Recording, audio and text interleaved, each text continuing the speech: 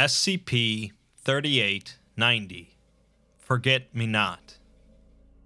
We've talked about a large number of terrifying and tragic concepts throughout this series, including fears of isolation, mental degradation, and loss of memories. Those three ideas are very real fears in our world, but the SCP universe tends to amplify things by a great degree. It's in SCP-3890 that we'll find all three of those fears, as an individual is stuck in an extra-dimensional location by herself and begins to be affected quite a bit by the ordeal. Unlike most SCP articles, which are compiled by researchers after performing extensive research and testing, SCP-3890 is written as more like a journal by the individual currently experiencing the SCP's effects, Dr. Elizabeth Graham.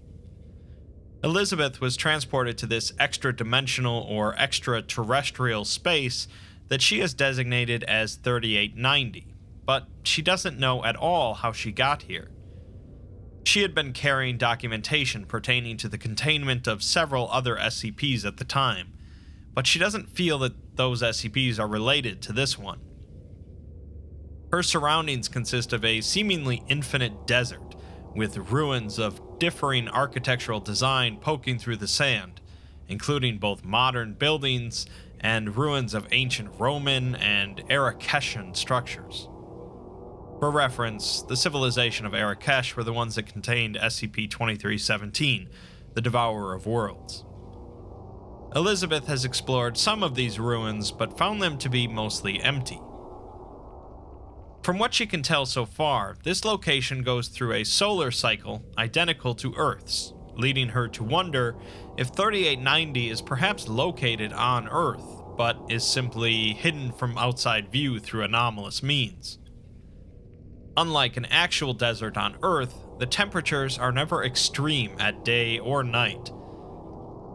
She's not quite alone here though, as there are a number of humanoid entities that wander the desert and the ruins. These entities haven't responded to any stimuli, and as far as Elizabeth can tell, they simply walk around without a specific destination, some even walking in circles around buildings.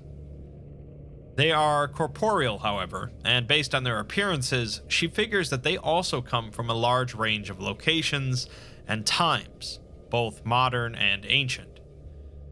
She also managed to take a knife from the pocket of one of them with no repercussions. It would seem that, although she doesn't state it directly, she eventually attacked one of the entities, which didn't defend itself. She then proceeded to perform a field autopsy on the corpse, as she is a Foundation researcher after all, and found that they show no differences between a normal human. This leads her to two potential theories. One being that these entities were created by someone or something to perfectly resemble humans, with their mindless nature being the result of an imperfect creation. The other theory is that these are indeed humans, but have lost their mental faculties for some reason. The final thing she notes for now is that none of the entities here, including herself, seem to experience hunger or thirst, as she's been here for 3 days and still feels fine. She's not sure if she doesn't actually need food here or if she simply believes she doesn't, but since she hasn't found any food whatsoever so far, she hopes it's the former. In the next log, Elizabeth describes a different type of entity that she has discovered residing in this location, one of varying shape and size. She's not sure if it's native to this place or was transported here at some point like her, but it appears to be some form of predator, and it's currently hunting her.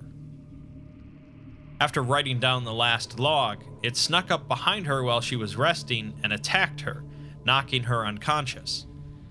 She woke up several hours later, but it has attacked her several more times since then, every few hours.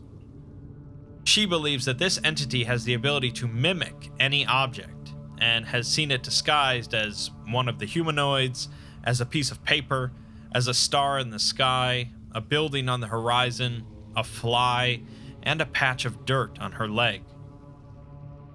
She can't be sure if it's actually morphing its body into these shapes or just tricking her mind into believing that it's changed, but either way, it's pretty disconcerting. Once it reveals itself and attacks, it takes on its true form, in her words, which appears as some sort of black origami constantly folding and unfolding into itself. These attacks are not physical though, but rather mental, as its power seems to be in amnesticization. She has so far lost memories of significant chunks of her childhood and early adulthood, no longer able to remember which high school she attended or what her first job was. She believes that this entity feeds on memory, and that the other humanoids were people who ended up here like her and lost all of their memories. Elizabeth takes up residence in a modern bank, near a family that had committed suicide, a solution that she believes might be a better option than wandering this location for eternity. She's writing down all of her vital memories in case they get erased from her mind, and she is planning on killing anything that enters the building. So far, she's lost all of her memories regarding how she came to be employed at the Foundation, although she does still remember that she's a researcher with level 3 clearance. She's forgotten many of the anomalies she's worked on, though. She had spent some time traveling in one direction in the hope that she could eventually reach the end of this desert, but she's now given up on that hope. The entity continues to attack her, and it's practically impossible to avoid, since it can even masquerade as a grain of sand. She's not surprised that the location is infinite in size, as she does remember several similar anomalies. Even if it weren't quite infinite, she believes she still wouldn't make it to whatever end there is before the entity drained her of her memories. She doesn't believe she'll ever leave now, and she remembers being told horror stories of other researchers ending up in similar situations. These stories were meant as cautionary tales, to warn you of what you shouldn't do in certain scenarios. She figures that she's now a cautionary tale, even if she doesn't know what she did wrong. She's growing more and more paranoid of the entity, constantly examining everything in her surroundings to see if it's actually the creature. She can't remember the last time she let go of her knife, now stained red from testing corpses. Additionally, even though she doesn't eat food or drink, she does need to sleep, which makes it especially easy for the entity to attack her. She ponders if this location is some sort of enclosure set up for the entity's benefit, or some sort of sick game. She writes down her name multiple times to keep a record of it in case she forgets. She also hears something crying outside of the building, which is a new occurrence. The crying turned out to come from a 10-year-old child named Tony. According to Tony, he was walking home from the playground when he was transported here, a similar story to Elizabeth's. She wonders if the act of traveling is required for the entity to bring you to this place, in a metaphysical sense, but then says that she doesn't know what she's talking about, or maybe she does, but she forgot. Tony is of course traumatized, and they have barely spoken to one another. She almost forgot what it was like to not be alone. She first writes that the entity can now hunt them both, but she scratches that out and instead writes that now they can watch for it together, so their survival chances have doubled. The problem is, though, that they're not fighting for survival, but instead for their memories. She's not even sure if people age here, so some of these wandering humanoids could have been here for centuries or more. She recalls a memory from her childhood that she still retains, of her visiting a woman in a hospital, although she doesn't know who the woman is, possibly her mother or grandmother. She went to visit this woman when she was 12, but the woman didn't know who she was. Elizabeth doesn't remember what happened before that memory or afterwards, but she does remember thinking that it was the worst thing in the world. She wonders if that's why this mimic entity brought her here, because it knows that this would be a fate that she'd fear the most. She decides to ask Tony when he wakes up if he has a similar memory, in the hopes of figuring out the rules of this place. Things continue to spiral downward for Elizabeth, though, as the next part of the log shows how much she is struggling mentally at this point. She lists the SCP number as simply SCP, and the object class as Object Class. She mentions her name as Elizabeth Grant at first, instead of Elizabeth Graham, and the rest of the containment procedures are mostly gibberish, relating to a floating grain of sand and a patch of dirt on her brain. She then repeats her name a number of times and writes that the mimic entity can mimic any object. So far, she has seen it disguise her as Dr. Elizabeth Graham and the Foundation. The rest of the log is similarly constructed of nonsensical sentences comprised of words related to her situation. She writes several times that she doesn't know what she's talking about, and it's clear that it's not just an absence of memories affecting her, but a complete breakdown of her mental faculties. In other words, she seems to be slipping closer to becoming like the other humanoid entities she's encountered. In the next log, though, she's regained a surprising amount of lucidity. She reveals that when she woke up the next morning, Tony was gone, because he was actually the mimic in disguise. She also claims that the mimic wrote the last log, not her, but now she can't even remember her name. She writes that she's underestimated the mimic, as it's smarter than she thought. Whenever she reads her name on the papers from before, it immediately leaves her head afterwards, much like how anti-memetics work. The last log is written in her handwriting, something else it must be capable of mimicking, and it seems to be getting better at copying her thought processes. Worse, she can't remember how long she's been here now, as she looks at her hands and finds them to be quite old in appearance. She accepts that she's not leaving this place, and wonders why she keeps writing these logs, since chances are no one will ever read them. She's not going to sit around and hope some magic team will pop out of a portal to save her. Instead, she plans on facing the mimic and killing it. She has her knife, which is the best tool she could hope to find here, and she at least remembers how to use that.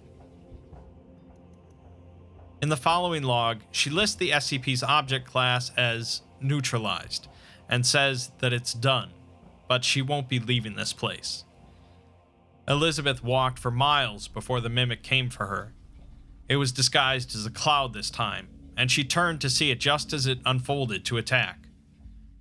She stabbed it as it lunged, and it squealed in pain. It left trails in the sand that hurt to look at, but attacked again and again as she retaliated. She writes that she filled its body with holes, just as it filled her mind with them.